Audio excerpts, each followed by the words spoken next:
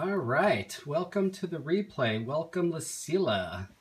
Those of you joining live, welcome. I'm going to teach you a pretty cool magic trick tonight. Let me turn this around and say hello.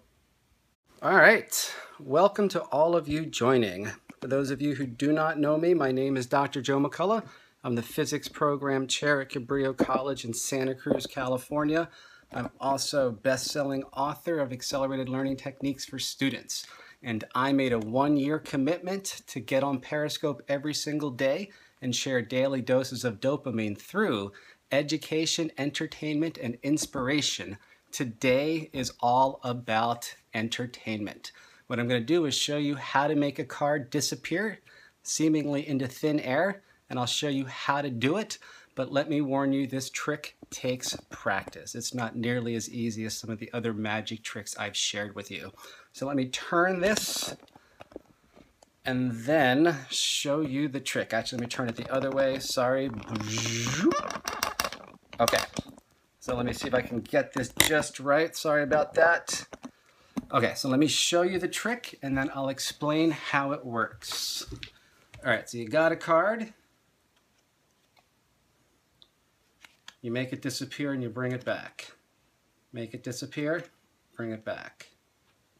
Oops, try it again. Make it disappear, bring it back.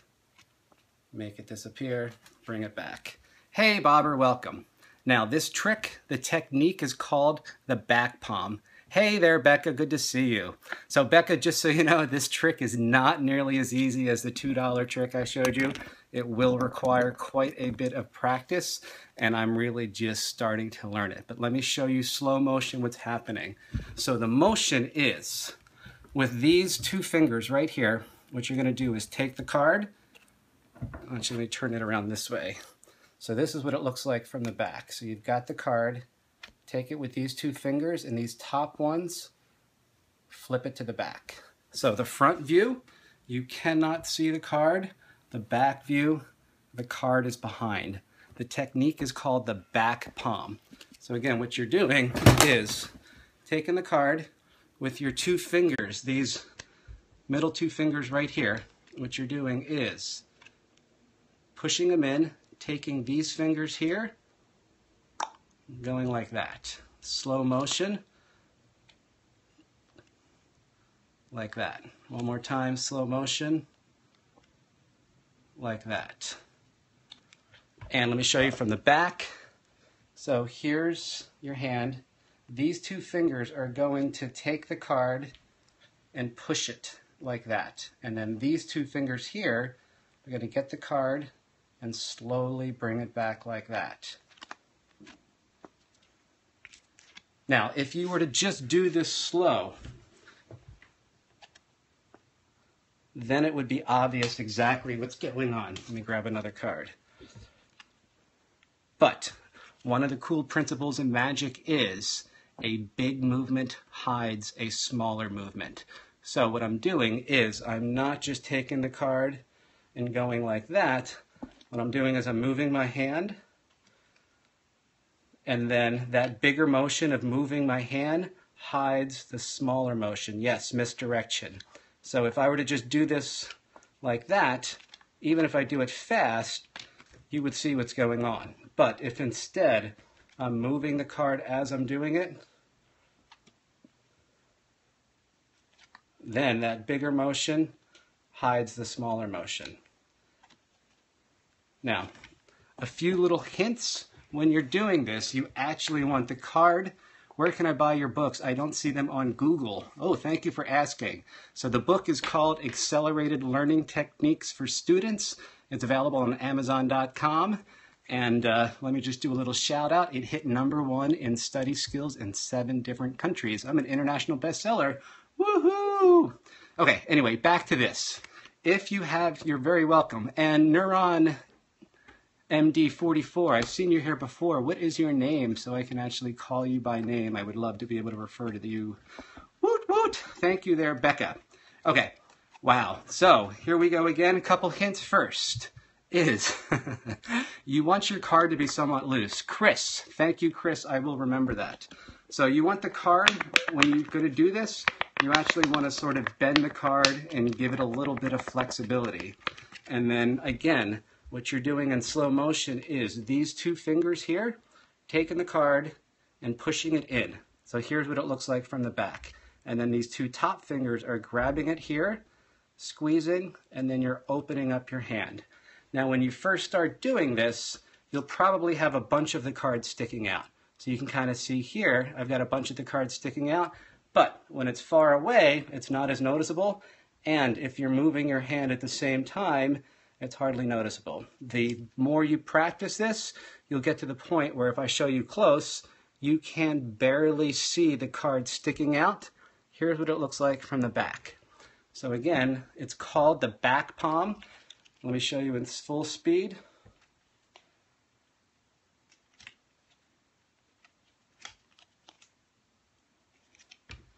The Secret League of Magicians will be angry for you for revealing secrets. Ah, I'm glad you brought that up. I only reveal magician secrets that you can find readily available on YouTube. I have shown several other magic tricks where I don't reveal the secret, but I tell people where you can buy them. And let me just give a shout out to Penguin Magic. Penguin Magic, you can Google it. They have phenomenal customer service. They have great magic tricks, and I love them.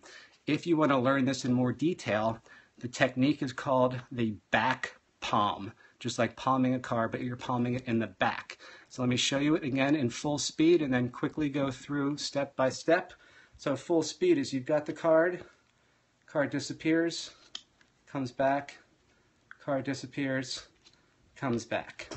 So again, what you're doing in slow motion is these two fingers are squeezing the card, so it's flat, and then these two fingers are going over top, and then you're just doing it back. And then to bring it into appearance, all you're doing is reversing the motion. So you bring your hands back, grab it with the thumb, and then your hands go out. So let me show you again in slow motion, and then I'll answer any questions. So slow motion is these hands come in, these fingers come in, squeeze, then you go back, and then to reverse it, you just reverse the process. Fingers come back in, like that. In speed, you can't see it. And again, the key is A, big motion in magic hides a smaller motion misdirection. I would never just sit here and make it disappear like that. That's too obvious. But if I'm moving my hand as I'm doing it, then you can't do it. And let me just say, there's some phenomenal YouTube videos out there. There's people that can do this with an entire deck of cards, meaning they'll just keep vanishing a card. They can actually palm like an entire deck of cards behind their hands. And it's crazy. There's people there that are just spectacular. I've just been practicing this for not that long, but let me tell you, it does take a lot of practice. I've gone through, you ask my wife, there'd be 30, 40, 50 cards on the living room floor as I'm practicing this while I'm watching TV. So let me do this one last time, and then I'll pause and see if there's any questions. So again, the technique is called the back palm. And what you're doing in slow motion is these two fingers here are pinching the card. These two fingers go back, and here's what it looks like from reverse. Okay, so my name is Joe. I'm on Periscope every single day. This is day 38. I'm sharing daily doses of dopamine through education, entertainment, and inspiration. Thank you for sharing. You're so welcome. So today was all about entertainment. Tomorrow I'm starting a series on the brain. What do we know about the brain? And this is going to be for both educators and for students. If you're a student, how can we take what we know from neuroscience to help you learn anything faster? If you're a teacher, how can you use that information to make sure that the lesson really sticks in your students' long-term memories? Have you shared this one with your students yet? No. I have shown them some pretty cool tricks. My goal is, as a teacher, I want to do at least one magic trick every single week. And actually what I've been trying to do is tie all of the magic tricks to physics lessons. So when I do something like this, I might actually be talking about quantum mechanics and how Schrodinger's equation Anyway, that's beside the point. I try and actually tie everything to physics. Okay, are there any questions I can answer before I sign out for the evening? Getting over fear class. I'm not quite sure. Is that a question? If it is, let me just say that I don't mind messing up. I have shown many magic tricks over the last year or two where I've completely have messed it up, and those are actually the most memorable for my students. Same thing with physics demonstrations. If I show a physics demonstration where things go horribly wrong, well, not horribly wrong, but if they go wrong, those are the ones that really stick. Who are my main influences? So I don't have like one major magician influence. I love penguin magic, and I find a lot of really good stuff on YouTube. Show the trick one more time. Okay, I'll show it one more time, and then I'll do it in slow motion, and then I will check out. So it's called the back palm. You're making a card disappear. Hold on, I'm going to block you, the first person I've ever blocked. Oh, I'm not even sure how do I block somebody. Oh, Adam, you're lucky. It's going to block you. Okay, here we go. And again, what you're doing in slow motion is these two fingers are bending the cards this way. These fingers come over top and you go back. Done in slow motion, it's obvious, but in magic, a bigger motion hides a smaller motion. So you're moving the hand like that.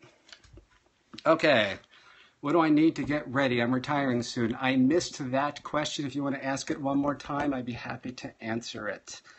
Your teacher, magic on the side. Yes, I teach college physics, and I try to throw in magic tricks just to keep class exciting and interesting. Is there a community college near you? That's for Garrett. Awesome. Okay, well, thank you so much. Let me just tell you, Monday, like I said, I'm starting a series on the brain, probably a 4 or 5 day series, and then after that, I'm going to start a series on 21-day no complaint experiment. It's an experiment I do with my students. The goal is to go 21 straight days without a single complaint about anything. Okay, for those of you that enjoyed this, please swipe from left to right on an Android, straight up on an iPhone. Follow me, invite your viewers to follow you. And thank you so much. I'll be sharing more physics tricks as the year go on. This is day 38 of a 1-year challenge I've given myself to broadcast every day on Periscope. Thank you, great. Thank you, everyone. You are so welcome. Thank you for tuning in. My name is Joe, and I will hopefully catch you guys tomorrow.